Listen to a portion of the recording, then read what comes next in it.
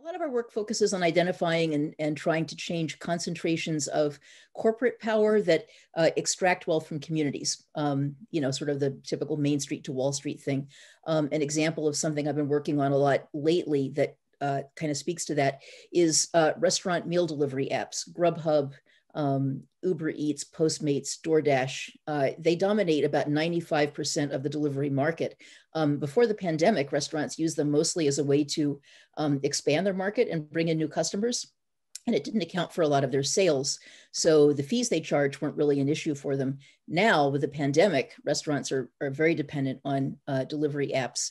And it's become a real challenge. So I've been doing a lot of work with that, for example, and discovered in the process of doing it that not only are their rates exorbitant, 30% or more of a meal cost when a restaurant might make 3 to 6% profit. But they also do some fairly deceptive things like listing restaurants without their permission on their websites and jacking up the prices online. And if the food quality isn't good when somebody gets it, people think that the restaurant's responsible when the restaurant didn't even know they were listed on the website. So lots of stuff like that. So we work on that sort of, untangling where there are concentrations of power that make it an uneven playing field for small businesses. So that's kind of what we do. We just delivered a policy brief today to members of Congress and some key organizations on ways that we think the new administration might be able to strengthen federal policies and programs for small business development. So we do lots of that sort of work, research and advocacy. Mm-hmm. Great.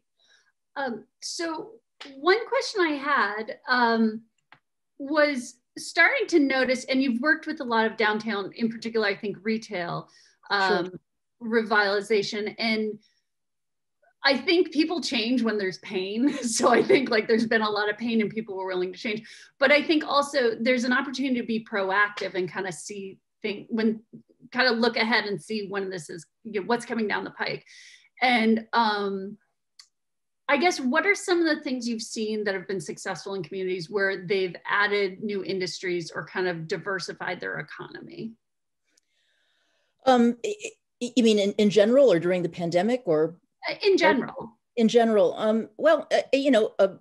lots of things. It's hard to kind of focus on one, but I would say that there are a couple of things. One is that it's important to have a clear sense of what you want the community to be. And I say that meaning that not only do your plans then derive from it, your comprehensive plans and things like that, but one of the things about communities that are very dependent on tourism is that there comes a point in time, I find, when communities begin to sort of feel like new business development should cater to the visitors. And in reality, what makes a place distinctive is that people come there to see how the locals live. They want to know what it's like to be there and be a native. They want to eavesdrop on the table next to them in the restaurant, and they want to, see what kinds of things people there buy and what they do for entertainment and things like that. And so that's a critical thing, I think, is having that vision of what you want to be. And I have plenty of examples I could share with you about that. But I think that's become during the pandemic incredibly important because communities, I've seen some communities that are doing fine, and I'll talk about that too, but many are really struggling and suffering and losing a lot of businesses and have a lot of vacancies. And they're now thinking, how do we fill them? What do we want? What do we want to be after this is all behind us? And we suddenly have, depressed real estate values, and we don't want real estate investment trusts coming in and, scarfing up all the property and doing what they want to with it. How do we control that? What business composition do we want? Is this an opportunity for us to really change and pivot? So I think having that clear vision is a first really important thing. And then, of course, putting the tools and resources in place to actively shape that. The market will invariably, take a community the way that the market wants to. But if the community would prefer for the market not to take it that way, it has to do things to make it not happen. Or to guide it in the direction that it wants to. So that then comes into play of making sure that you've got the right tools and resources. And of course, having, commitment from, institutions and government and citizens that everybody, this is the direction we want to pursue. That's critical. And that's a whole other piece of, sort of shaping this vision and getting it in place. Yeah. Can you I don't know if you can speak to this, but like what other communities have you worked with that have been innovative in terms, like where they are a tourism town and they've had to be creative about being accessible to visitors? What success stories have you seen? Yeah, well, you know, I hate to say this, but I think there are actually more tragedies than there are successes in this, because there are lots of communities that, you know, are sort of one industry communities, whether it's tourism or a military institution or a college or whatever it might be, that, you know, if they become so dependent on that one industry, they're very susceptible to disruption.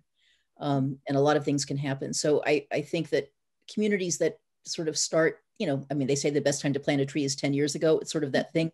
Those that have been sort of slow and steady and methodical about, yeah, here's where we are now, and here's where we want to be in 20 years. What are the, you know, tiny steps we need to take to get there and transform? One of the things that I think the pandemic is doing is communities are panicking. Many communities are panicking, and nothing gets done when you panic. You can't plan, you know, wisely and responsibly. So it really has to be not, we now have to jump from here to here, but we need to jump from here to here. And that's an easy thing to achieve. So we can do that. There are plenty of successes out there, though. There are communities, not even tourism communities, but think about like southern mill towns, or, you know, northern mill towns, Lowell, Massachusetts, places like that, that are, you know, sort of midway through a pretty dramatic transformation of, you know, an industry that died, leaving them with, you know, a huge collection of buildings that are significant and beautiful and wonderful and full of possibility, but not a lot of market strength to support it.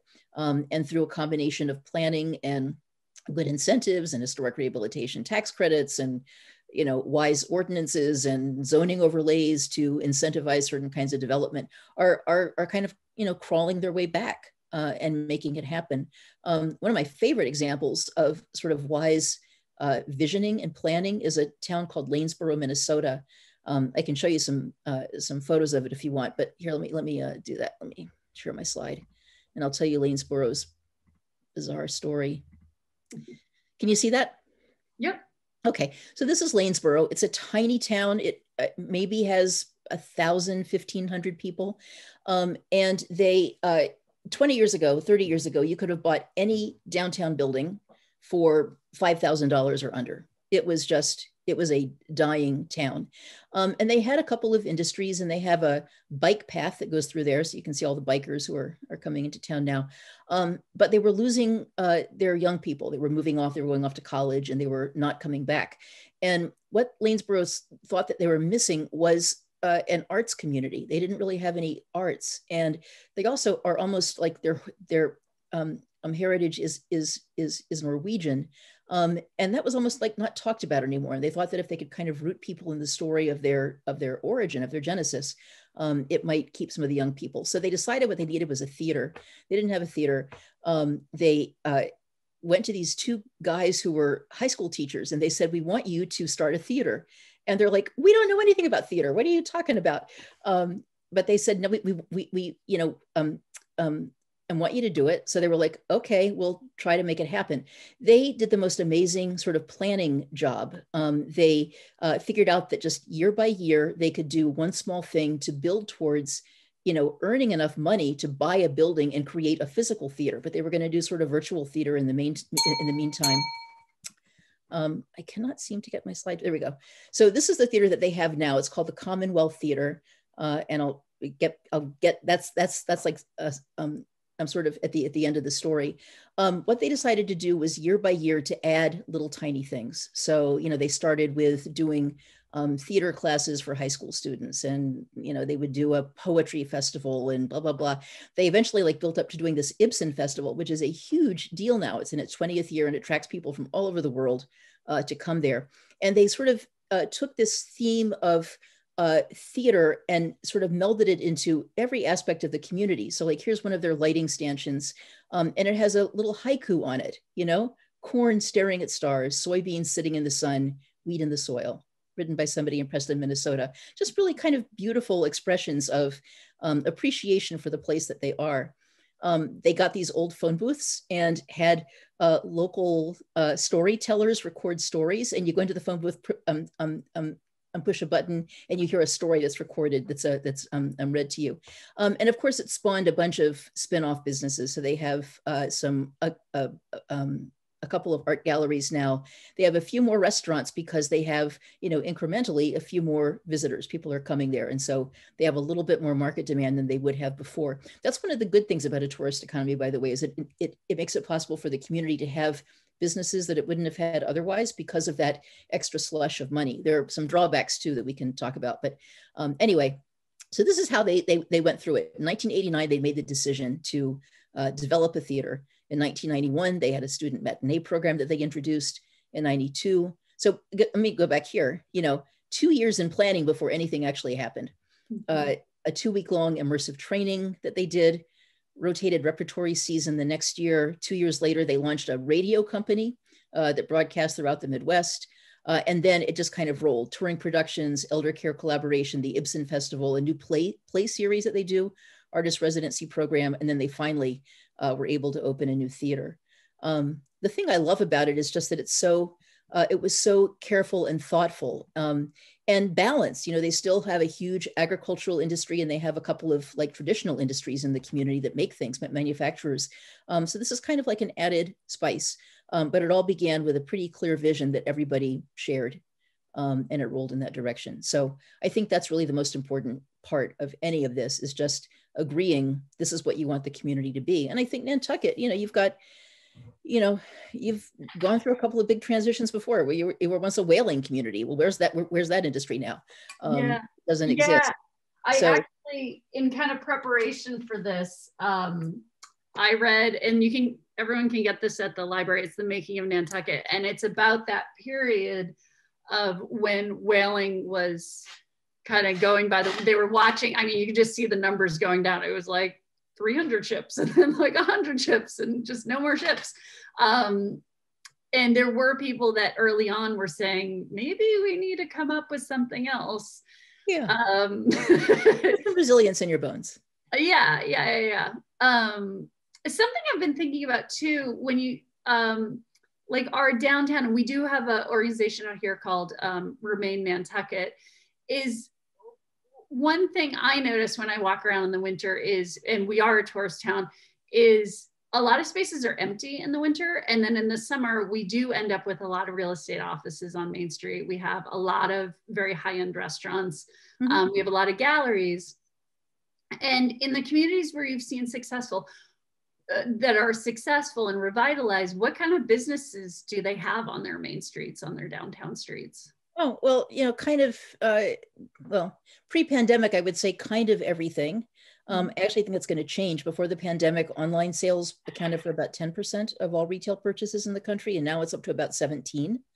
And that's happened in just, 7-8 months. So it's accelerating quickly, and that completely changes the market dynamics. But, all kinds of, soup to nuts retail businesses, professional, personal services businesses, all of those things. One of the things I think is important in communities where you have a seasonal tourism traffic. I worked in Cooperstown, New York a few years ago, for example, and there it's all about summer. And then in the winter, it's, dead. And the storefronts are literally like closed off because the property owners only want that one baseball focused tenant in there, and that's it. Is to keep the storefronts active and lively so that the downtown feels, or the entire community feels more alive, and you don't sense the vacancy quite as much as you might if it were just closed off and the door were shut. Let me show you a couple of examples of what I'm talking about. These are things that I've seen happening during the pandemic in communities that really are, I think, doing a pretty good job at reshaping marketing activities, which used to be have a festival and bring everybody downtown. Well, that's not happening now. So how can you keep people engaged and entertained? Let me show you a couple of things that are video things. Wait, I have to share my slide. Hold on. Share the screen. I could see it, you couldn't. That's not helpful. So this is a vacant storefront window. And what they did, this was actually a sort of a promotion for a men's clothing store. And what they did was they had this, athletic guy film these, jumps and things against a green screen. They have a scrim like you'd use in theater. Inside the storefront window, there's a little motion sensor on the sidewalk, and it's all triggered to, activate this video loop that they have when somebody walks by. So some people like walk by it and don't even notice it. Some people walk by it and just stare at it for hours and hours and can't believe what's happening. But it makes the storefront come alive. And that's, here's this guy's going to watch it. And here's how they did it. This is the green screen they filmed it against. And this is the setup. It's like you can do this with things that you have at the Atheneum, a laptop computer, the laptop, the projection screen, the scrim, the motion sensor, and that's kind of it to make it happen. I think I have another example. If I can make this play. Yeah, this is, they have these scarves hanging and they have these video screens with these videos of women.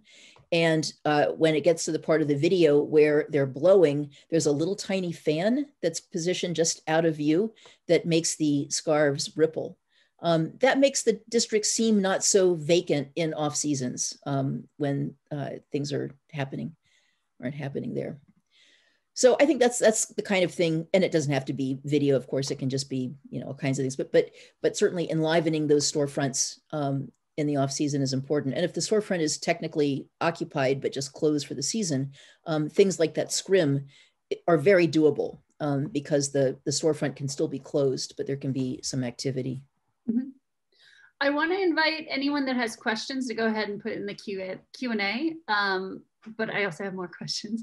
Yeah. We are, it is undeniable we're in the pandemic and it's changed everything. It's almost like, do you mean now or when we were back and things were normal?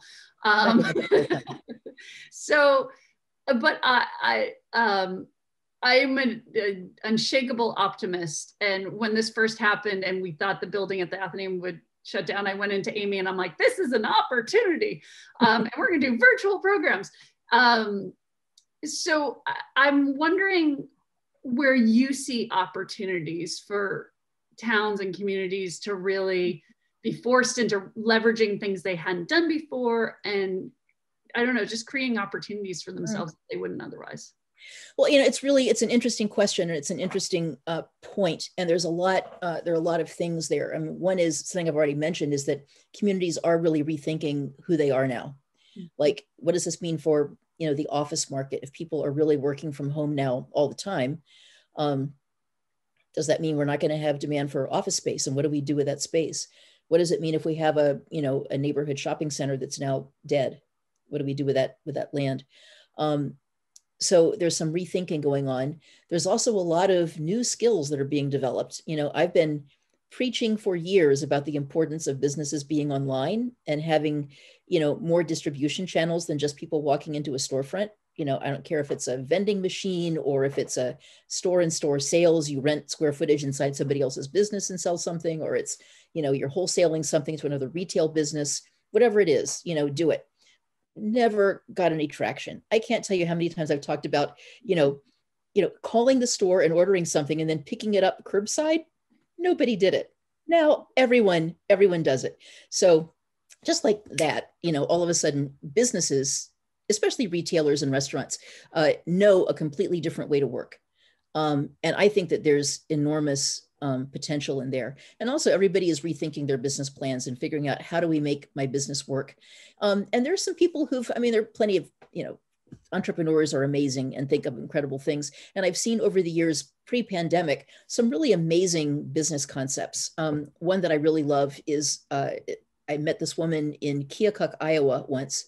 Keokuk is not a tourist town by any stretch of the imagination. Their big industry is a corn syrup factory that they have, but they're on the Mississippi River. And they get a couple of visitors, who come because they're on the Mississippi. And they also are like a major center for geodes. And they're on Lock and Dam 19, which is the sort of the southernmost point that bald eagles fly in the winter. So they get people there to come look at the bald eagles and pick up geodes. So that dozen people, that's about it. But anyway, I met this woman who had an antique store. She had been a reporter for the local newspaper, always wanted an antique store, opened an antique store thinking it was going to attract all these visitors. Not happening, no visitors. So she was having dinner with her brother-in-law one night and her sister, and her brother-in-law was a civil engineer for the town. And she was asking how things were going. And he said, oh, it's just awful. He says, we have this new, water main we're putting in, and we have these sewage lines to replace. And when you, put in a water line or a sewer line, you have these places where you have to step up the pipe from this diameter to this diameter. And you have to buy a washer and a nut and a tightening thing for each of those connections. And you can't buy just one, you have to buy a gross of them. And they're expensive. And he says, and we have 13,000 people. We're a tiny town. We can't afford all those things. So she was thinking, okay, so there's, 24,000 communities in the country that have 15,000 or fewer people. They must have the same problem. So she gets a shrink wrapping machine and sort of cordons off her antique shop. So the first third of it is antiques. The back third of it is this sort of factory, this one-person factory, where she was buying all of these grosses of different sizes of these step-up rings and nuts and assembling them on a piece of cardboard and shrink wrapping them and sending them out all over the world. She had this massive international business from the back of her antique shop. Clever, so clever. It's, dry cleaners have done it for years. They're busy, they have lots of walk-in traffic in the morning and the evening rush hours. But then in the daytime, they're slow. So they do their alterations and tailoring then. So it's that kind of like adaptation. In the pandemic, everybody is catching on to that. Everybody is catching on to, oh yeah, I need to really rethink how I work and where the opportunities are in this. And there are plenty of opportunities. The other good thing is I think that communities are having a real awakening about the importance of locally owned businesses and small businesses and how they are crucial. I have been tracking news articles for 6 months now, 8 months, about all the things that are pandemic related. And I have seen tens of thousands of articles about the importance of small businesses and not one about the importance of chains, not one. Not a single one. So I think that that's going to reshape communities' economic development strategies too. They're going to be sort of building their planning laws and their incentives around protecting those businesses and helping really enrich that small business community. We have a comment and a question.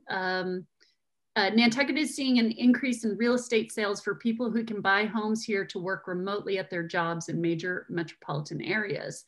What does the town need to do to support this new demographic and create a new economy? A work from home economy, not just a tourism-based economy.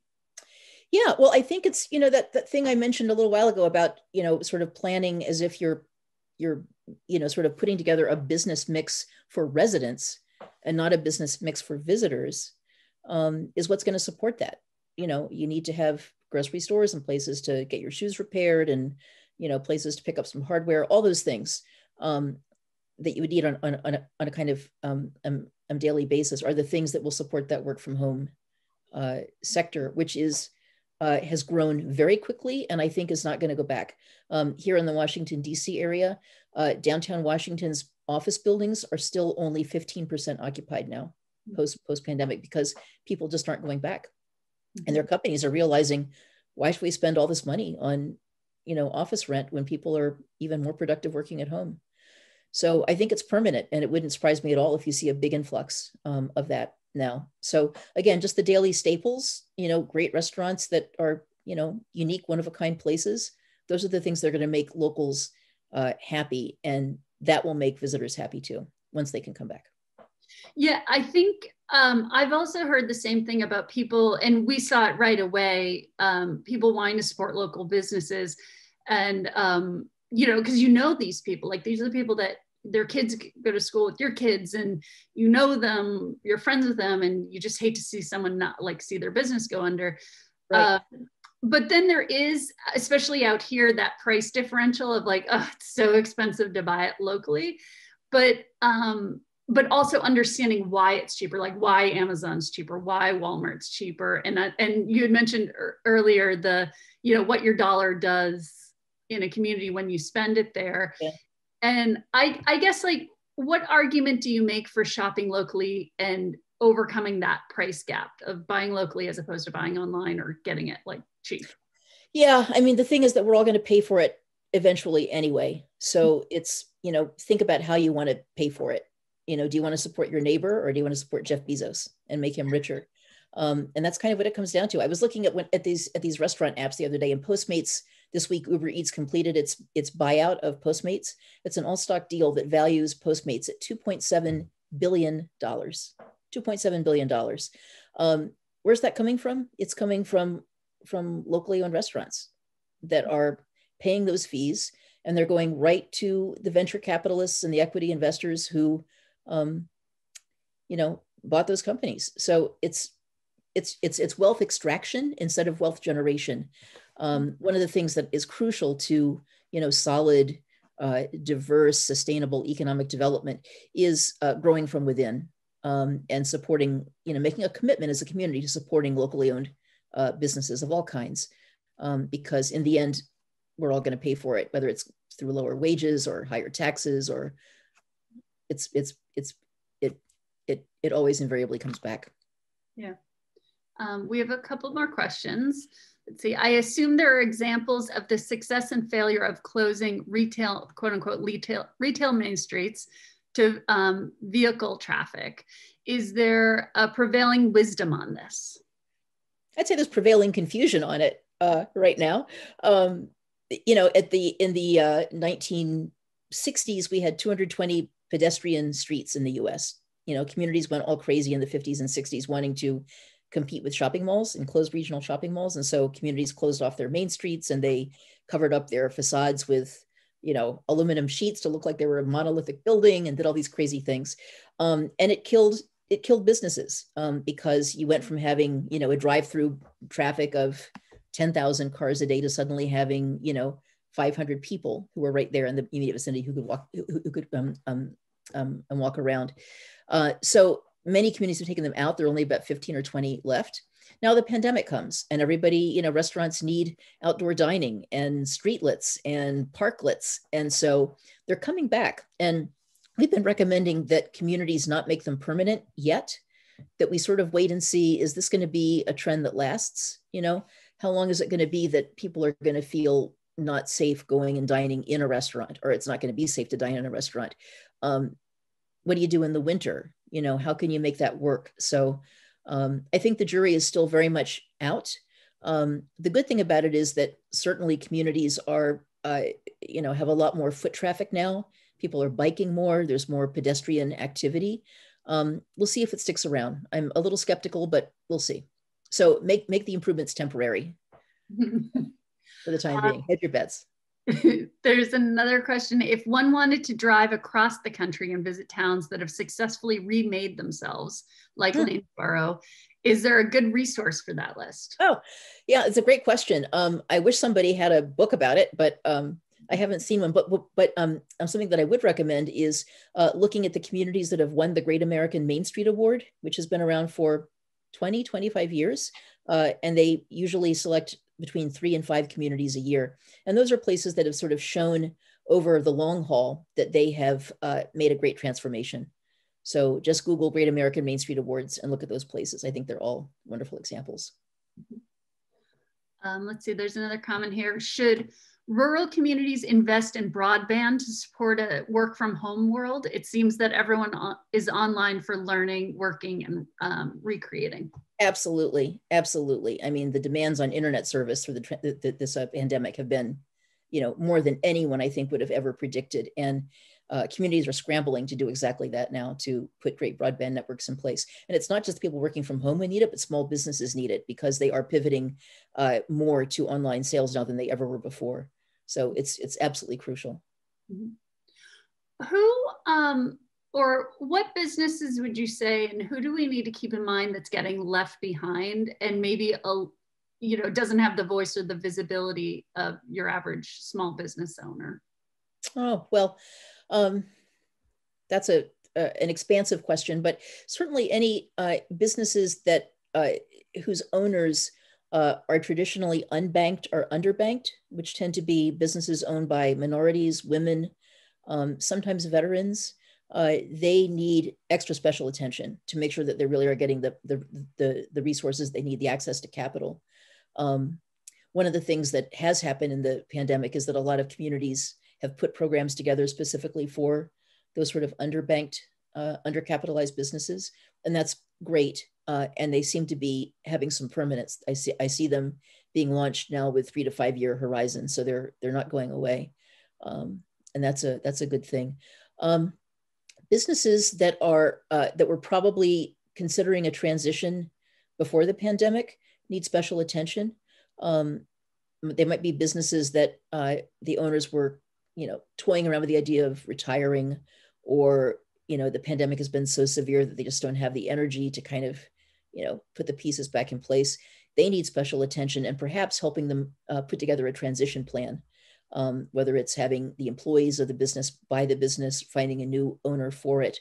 I'm finding a lot of communities are all of a sudden in the past few weeks, I've seen this, are putting together sort of community collaboratives that buy the businesses temporarily with a plan to then, take the time to find a new owner, and get back their investment after that. So I think that they need some special care and attention.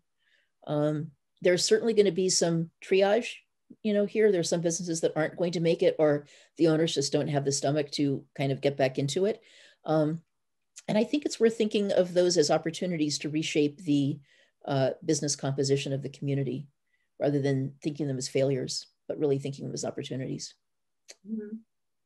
Yeah. I mean, what would you say to someone who's starting a small business right now? Good luck.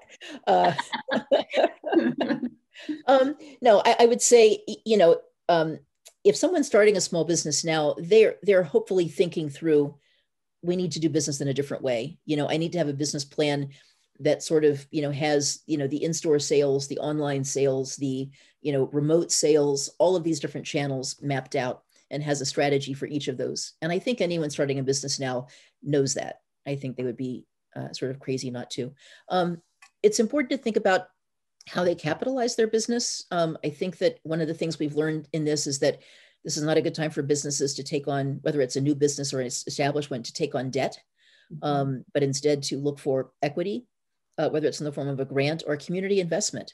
And there are lots of communities that are now doing, sort of stock ownership programs, stock ownership corporations that invest in, strategically invest in local businesses to help them launch or keep them afloat or help them grow and pivot.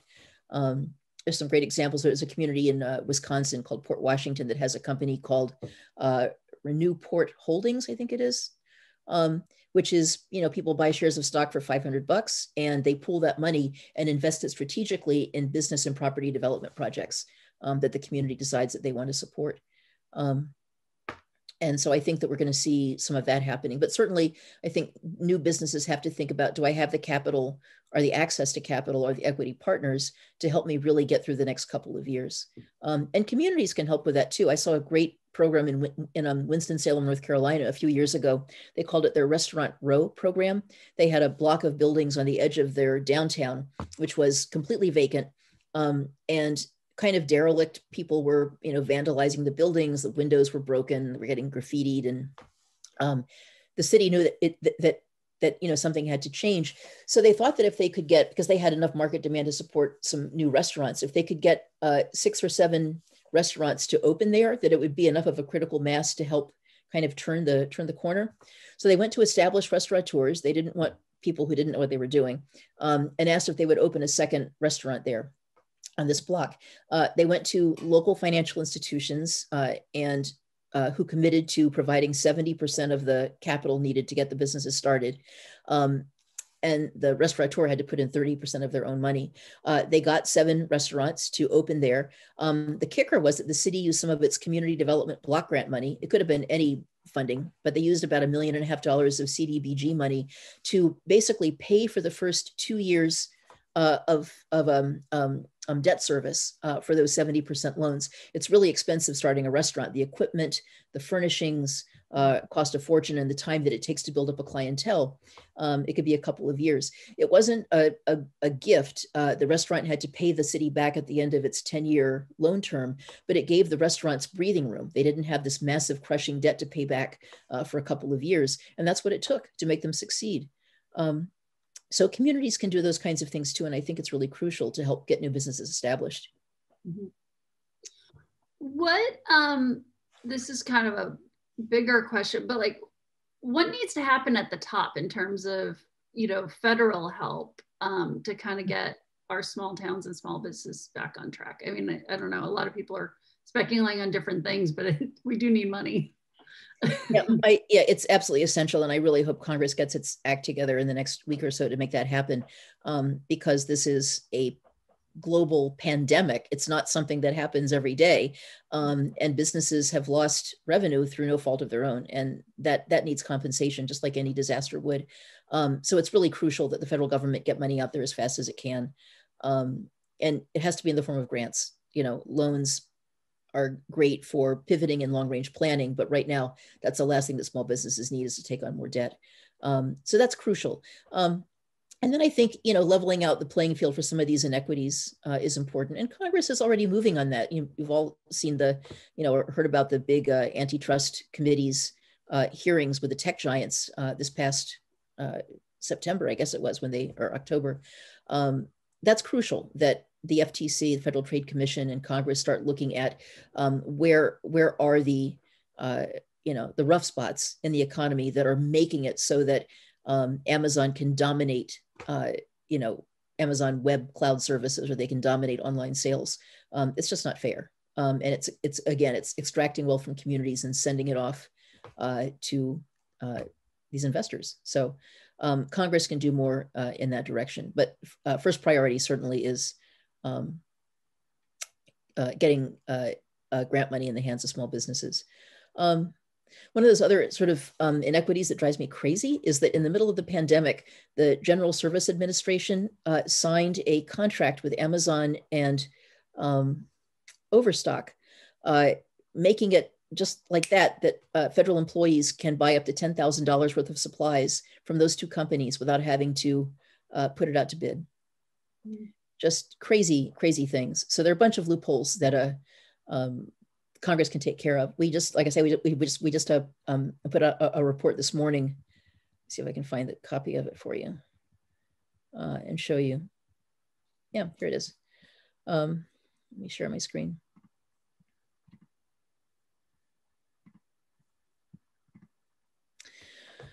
A federal policy agenda, which is completely about things that Congress can do and that the new administration can do within the first few months to take out some of those inequities and begin to relevel the playing field. I'd encourage folks watching this tonight to go to our website and take a look at it, and give a holler to members of Congress and say, please support these changes. Some are small tweaks, some are big. So, yeah. Does anyone out there have any more questions? Go ahead and put it in the Q&A in the chat.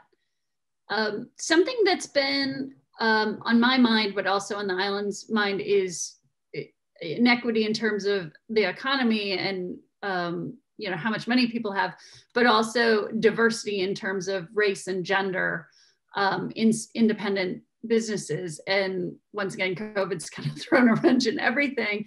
But I guess, what direction was that going before the pandemic, and what, looking through that lens, what impact has the pandemic had on people of color and women in business?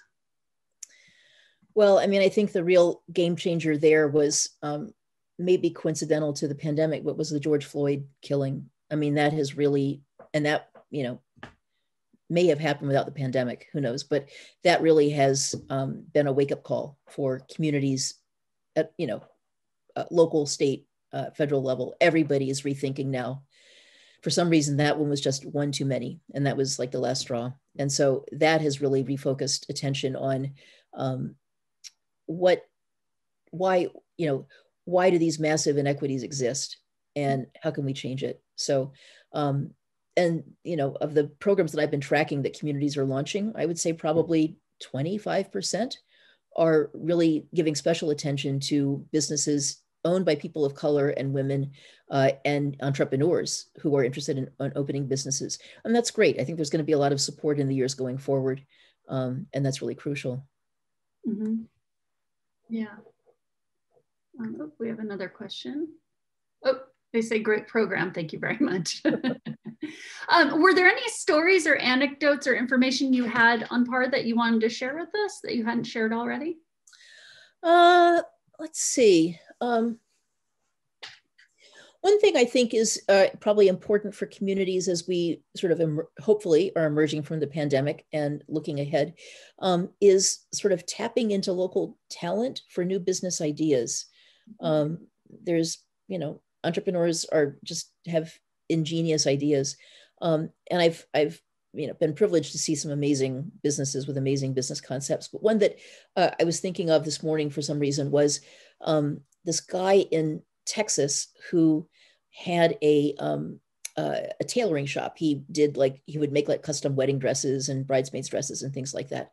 And a couple of years ago, when that factory collapsed in Bangladesh, it occurred to him, I think this might be the catalyst that makes U.S. clothing labels rethink how their clothes are manufactured. And I think we're going to find people wanting to bring those product lines back here, production.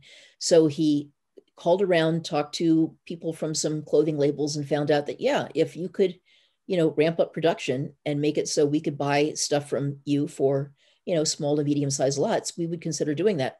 So he partnered with a community college and taught people how to be sort of commercial clothing makers, and expanded from his 2-person shop to now what is a 20-person shop. And he got a big contract with Jones, New York. Just a great success story. And it was all because of his interest and his ingenuity. So I think it's really great to sort of ask people, what business ideas do you have? Maybe you aren't the person to do it, but if you think it's a good idea that works for here, let's explore it. Let's find a way to make that happen. Let's put the people with the talent together with people with the money, and kind of create that business mix. So I think that that's an important thing to think about, is what local talent might you have. I also think it's always important with communities that are heavily dependent on tourism, to, like I said, think about how would you develop the communities and its business composition to serve locals, full-time residents, because that will be appealing to tourists. But it's also important to remember that tourism economies, unless you're very careful, they tend to stifle economic diversity and creativity. Tourism begets tourism businesses. Is it better to have one more art gallery or to have a hardware store in the long run? So I think that's really important to think about. And I think that it's important to think about local ownership and making sure that businesses and buildings are, to the extent possible, owned locally. There are a couple of litmus tests that I usually like to sort of use and try out in my mind when I'm working with a community. One of them is, some may know this, some may not. There's a system called the North American Industry Classification System, which is a digits system, sort of like the Dewey Decimal System, for industries. And they go from 11 up to 92, and break down into 2, 3, 4, 5, 6 digits. Retail is 44 and 45. Restaurants are 72. I like to sort of do a business inventory and see if I have more than 25%, if more than 25% of the businesses in this community fall into one of those categories, we have a problem. It's the economy just isn't diverse enough. Then I also look at ownership of business and properties. And if if less than 75% are locally owned, there could be a problem. And then finally, the last litmus test is, can the people who work here afford to live here?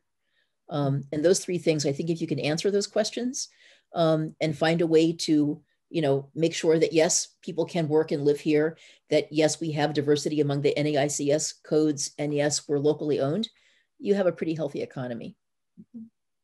And what, if you don't, what are the remedies?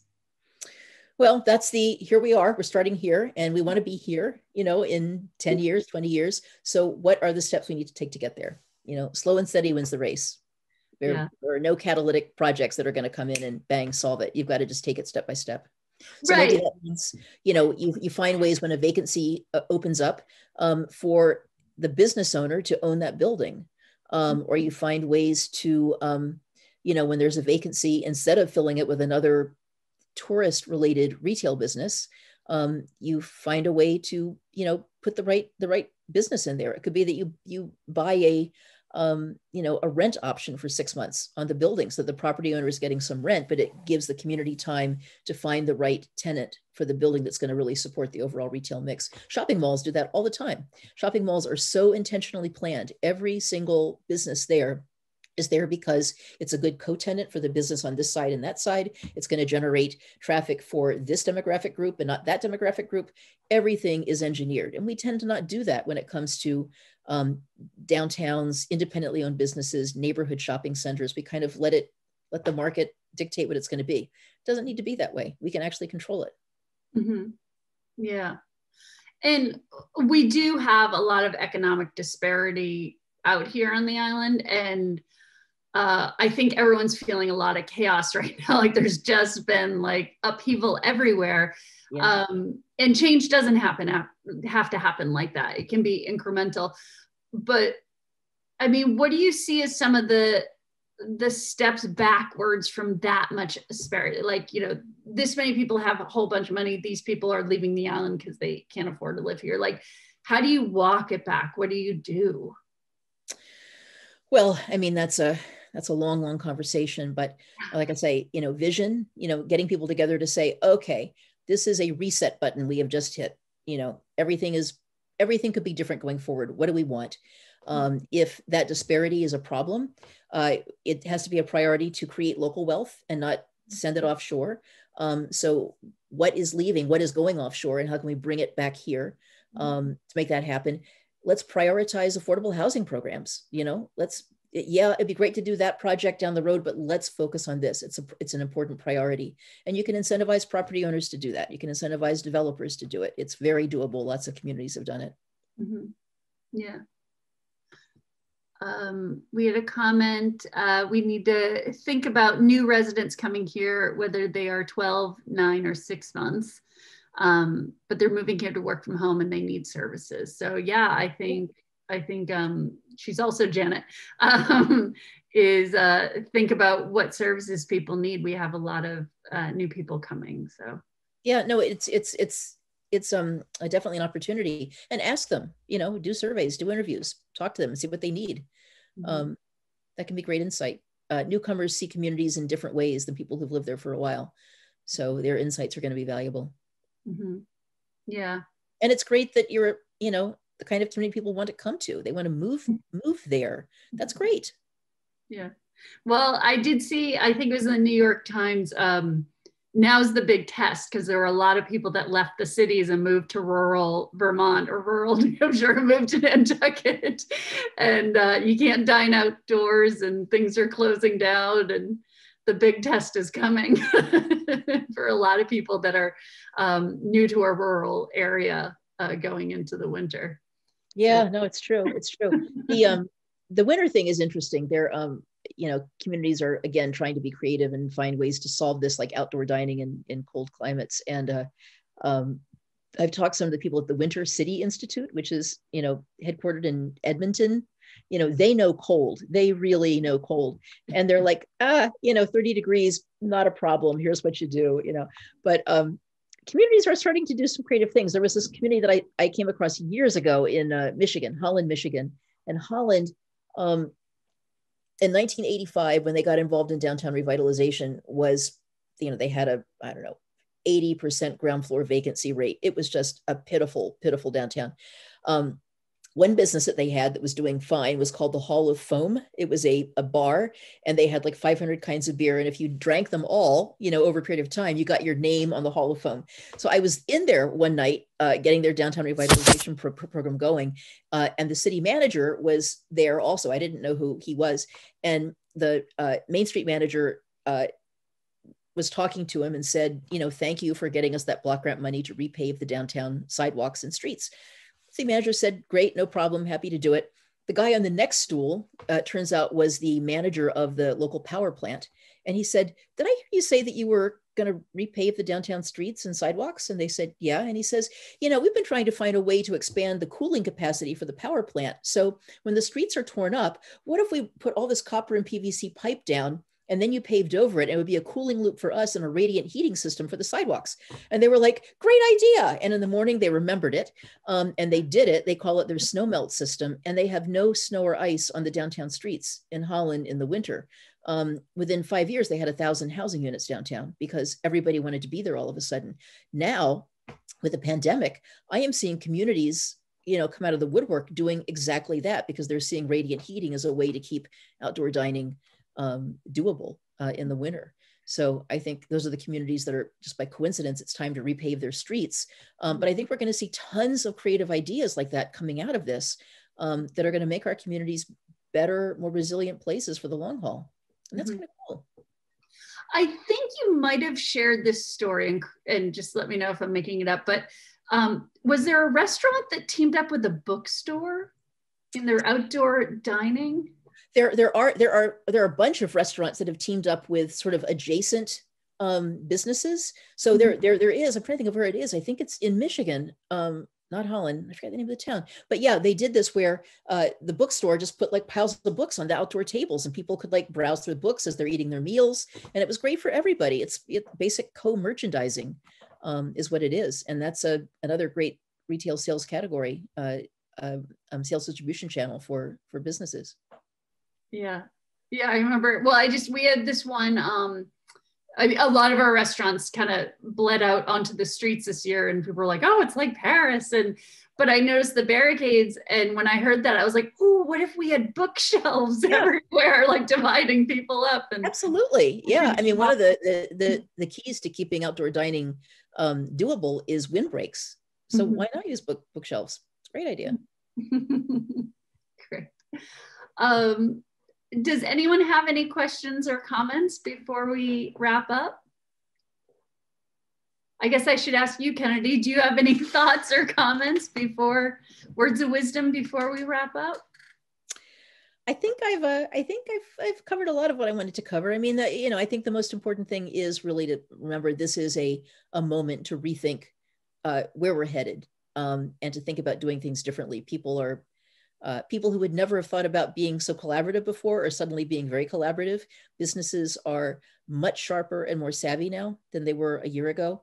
So it's a great time to, come together and think about what do we want and what changes can we make, big or small, over, the next year, 5 year, 10 years, to make this place even more wonderful.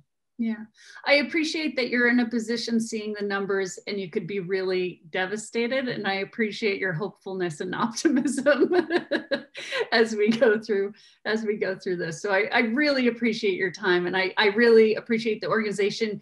You can learn about the work that Kennedy Smith does at the Institute for Local Self-Reliance. It's ILSR.org. They also have a podcast that is building building local power. And they talk about all 5 of the sectors that they work in, the areas that they cover. So I highly recommend it.